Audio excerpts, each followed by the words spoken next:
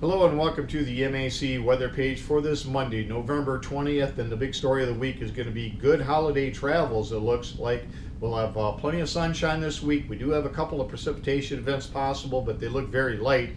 First will be Tuesday into Tuesday night, and it could end as a few flurries. And then again, as we get towards the end of the week, by Friday into early Saturday, we could have another rain event. But again, not a whole lot of precipitation is expected this week, maybe a tenth to as much as possibly a quarter of an inch of precipitation. But again, no big storms. We'll have plenty of days with temperatures in the 40s. So again, if you're traveling to and from your destination areas, it looks like for the most part, looks like pretty good driving conditions for the week. And if we look at the normals, our normal high for today is 43, the normal low is 28, and so far for the month of November, just over 1 degrees below normal. And for Sunday, we had a high of 37, a low of 28 with no precipitation. And if we look at precipitation through the area, nothing overnight. And again, if we look at the last storm, we wanted to be between 1.0 and 1.4 inches to be a good accurate forecast. We actually ended up at 1.44, so pretty darn close. We actually had 6 stations fall within that 1.0 to 1.40 range, and 7 were just above it. So overall, not too bad of a forecast. And if we look at the conditions around the area this morning, you can see temperatures mainly in the upper 20s to the low 30s across the region. And again, pretty typical for this time of year. Across the state of Michigan right now, temperatures in the 30s mainly across the southern part of the state, up into the 20s once you get north, and even some upper teens once you get back towards the central and western portions of the upper peninsula. You can see on radar there is just nothing out there, whether you're in Warsaw, Wisconsin, or if you're in Springfield, Illinois, or Springfield, Ohio. Again, no precipitation across the area this morning. And you can see with the winds now shifting to the southwest, out goes the 30s and in comes the 40s today and tomorrow with plenty of sunshine. And then again, we could see some showers out ahead of that cold front as we get into the day on Tuesday. On the weather map this morning, you can see high pressure pretty much dominating the central U.S.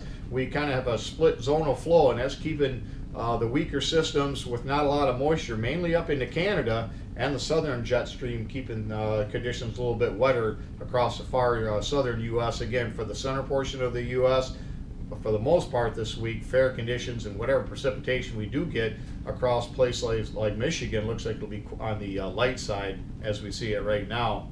And if we look at the forecast map by Tuesday, that weak cold front will be coming into the area, touching off just a few scattered showers. Again, no big deal. Precipitation amounts most likely under 1/10 of an inch.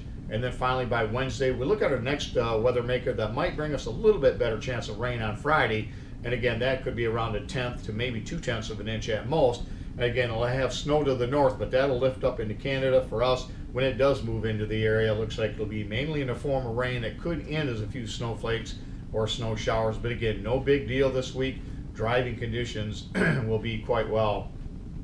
And as far as quantitative precipitation here, this is actually over the next 7 days on this graphic. And you can see maybe a quarter of an inch, 2/10 of an inch across much of the area. That's over the next 7 days, but during the work week, we expect probably less than that, maybe 1/10 to 2/10 of an inch.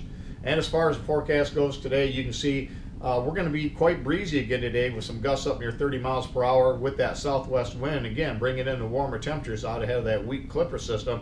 And then that temperature regime will continue to be in the 40s for tomorrow with the chance of showers occurring. And then we'll see decreasing clouds, cooler overnight with those dropping into the mid-20s, and cool conditions again for Wednesday and Thursday. But then we warm back up as we head towards the weekend, when we have about a 50% chance of rain as we get into Friday evening or Friday night. Much of the day on Friday shouldn't be too bad. So for Thanksgiving Day right now, it looks like temperatures will be around 40 for a high, around 30 for a low, with plenty of sunshine for Thanksgiving Day. As far as weather watch this morning, not a whole lot going on across the U.S. We have some fire danger conditions as we get out west with drier conditions and strong winds. And then for the Great Lakes, we have gale warnings on Lake Michigan, parts of Lake Superior, and Lake Huron. Other than that, just a few flood warnings for some of the area rivers and creeks around the state. Thanks for stopping by, and have yourself a great day, a great work week, and 73s to all.